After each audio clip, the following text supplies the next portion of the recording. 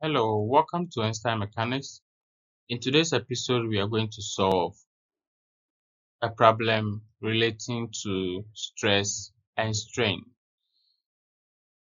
Let's check out the question. A block of wood is tested in direct shear using loading frame and test specimen shown in the figure. The load P produces shear in the specimen along plane AB. The height of plane AB is 50 millimeters and its width perpendicular to the plane of the drawing is also 100 mm. If the load P is 16 kilonewton, what is the average shear stress in the wood? Are you okay? So this is like an experiment we want to conduct. We have a testing frame. Here we are going to use, this is a frame where we use to test shear of materials. So we have a specimen, we have a wood, and we want to test how shear stress is going to be produced in this wood. So we put it inside a testing frame in order to test for shear. Now, we know that shear stress occurs along a particular region or a particular place of what? Intersection. So we can see that this part or this part represent what? The wood. And there is a force P acting on one side of the wood. This is where we call AB, the plane AB. And we can see that the plane AB is just lying along a certain region. So first, let's write down some parameters. We are given that the height of the plane AB is given as 50 mm, which is 0.05 meters, right? And we also have the width, because looking at the question, it said its width perpendicular to the drawing is 100. So we have a certain width that is going to be 100 mm, and that is 0.1 m. If the load, we have a certain load, which is our force or our load, P is also giving us 16 kilonewton. We are to find the average shear stress. So we are looking for average shear stress as this. We don't know that. So first we can draw the free body diagram of this problem. You shouldn't see this as a very big one.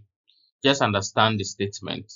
We are just interested in testing the shearing ability of this wood in a test frame. Are we okay? So inside the frame, as you can see from the diagram, this is indicating the testing frame, and inside it is the wood. So the wood is of interest to us. So our free body diagram is going to be the wood. So I can draw the wood this way as this. So this is the wood, and we have a force P acting on it. Can we see that? So this is the force P at 16 kilonewton. We also have the height. From the diagram, we can see that this is the height, which is 50 mm. And this place is the plane AB. So the joint here is A, and this part is our B. And we are also given that the width perpendicular to the drawing is 100 mm. So if the height is 50, then the width from the place of shearing to the other end here is going to be what? 100 mm. Do we see that? So it says we should calculate the average shear. From the diagram, where do we think shearing can take place? It's along plane AB, right? The force here will share this part. Let me call this part as 2, this part as 1. It's like I'm dividing the shape into 2. When you apply this compressive force downwards, it is likely to shear the part 2 at the surface AB. It is going to slide it on this surface. Is that true? So we are interested in the shearing occurring at plane AB, and we know that our shearing force or shearing stress, so shear average, is giving us the shear force on the shear area. Let me call the area of shear. Are we okay? So here we have the force given, which is also our load, and we also have the area. From this, can we calculate any area? The second plane is just looking at like this. So we know the height should be 0.05. We know the width as 0.1. This is a rectangular shape, right? So meaning our area, our shear area, is going to be the length times what? The width, so that we can get the shear area.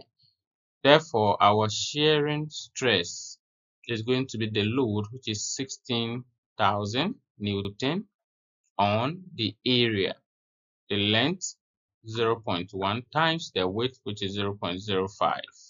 And with this, we are going to get our shear average to be 3.2 megapascal, or the shear average is going to be 3.2 mega Newton per meter squared. So this is our final answer.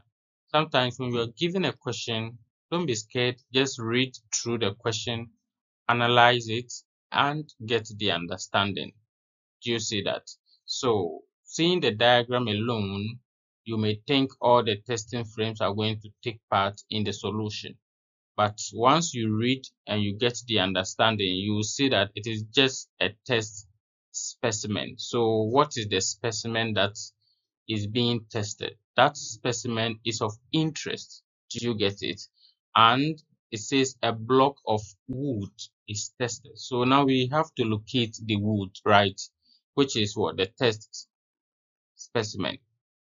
Now, looking at the diagram, they are also giving us a clue on the test frame. Therefore, inside it, we are going to have the wood. We are also given another clue that the specimen is along a plane AB. And here too, we have the plane AB given. So with all those parameters, it is likely for you to understand and also get the meaning. Always stick to your formula: shear force or shear area, how they relate to each other, and you are good to go. This was a very simple one. Please subscribe to the channel, share the video, and drop your comment. See you in the next episode. Thank you.